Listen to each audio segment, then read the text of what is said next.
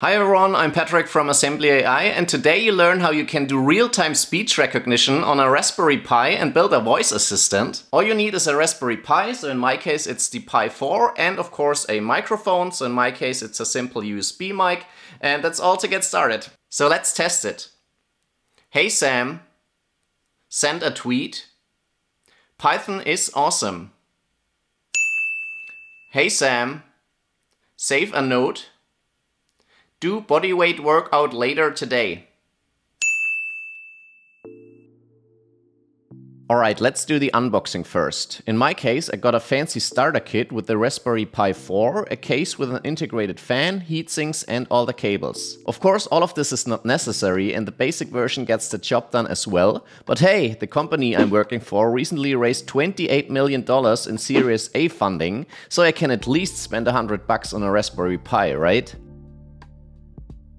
Now let's set up the Pi, which came with Raspberry Pi OS pre-installed. The smartest thing to do with it, obviously, is to install Python first. So let's update and upgrade all packages first. Now we can install Python 3 with sudo apt install Python 3. As a beginner-friendly IDE, I recommend VS Code, which you can install with sudo apt install code. When this is done, we can open it by typing code dot, so this opens the editor in the current directory. Then you should install the official Python extension, and one tip for a smoother experience on the Pi is to open Preferences, configure runtime arguments, and then set Disable Hardware Acceleration to True.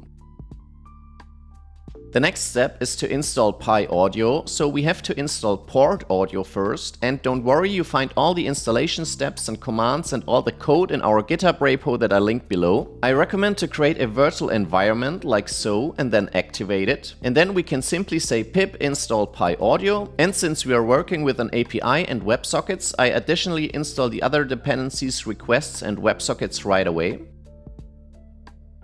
Next, let's configure the USB microphone. You can type ls-usb to list all devices, and ideally this should list your plugged-in microphone. In my case it's the Blue Yeti Nano. You can also type a-record-l to list all hardware devices, and again you should see your USB device and also the corresponding card number. We can also use the following commands to list the cards and modules, and again this verifies that the USB mic is detected and working with card 2. We want to make card number 2 the default, so open the alsa.conf file with an editor, scroll down to the default section and make card 2 the default in these two lines. Now save the file and reboot the system. After the reboot, you can try to record something with the a-record command. This will record for 5 seconds and dumps it to a WAV file. You can then use the a-play command and this should play the recorded file. And now we can finally jump to the code. So let's open VS Code again. I prepared one short file that simply imports PyAudio and lists all devices. In the list you should find the connected USB mic.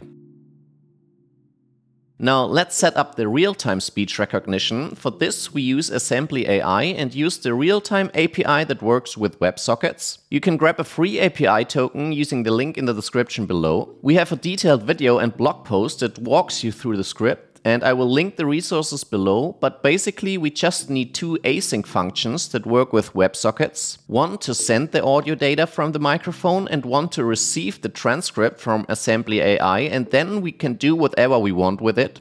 In this simple example we just print it to the console. Now you can run the file and say something, and then you should see the output in the console. Congratulations, you did it! Now let's look at 2 more steps we can do to improve this project. The first next improvement is wake word detection, because of course we don't want to call the speech recognition API every time we say something, so the Raspberry Pi should be able to constantly listen to the microphone in the background, and only when a certain wake word is detected it should become active. And this should ideally happen offline. So wake word detection is a whole topic on its own. If you want to use a pre-built solution, I recommend checking out these projects you see here: Raven, Porcupine and Snow Snowboy are all great projects you can test, for example. If you're interested in this, or if you have too much time, an awesome deep learning project is to build and train a wake word detection model yourself. The best open source project I found is this one by Michael the AI Hacker. He provides a great video tutorial, the code on GitHub, and step-by-step instructions how to do this. Seriously, you need to check this out. Now, what should we do with all of this? We can use it for a stupid, ingenious use case and let the Raspberry Pi respond with Arnold Schwarzenegger quotes like Michael does it. Hey Wally. Who are you? Hey Wally. You idiot! Nice.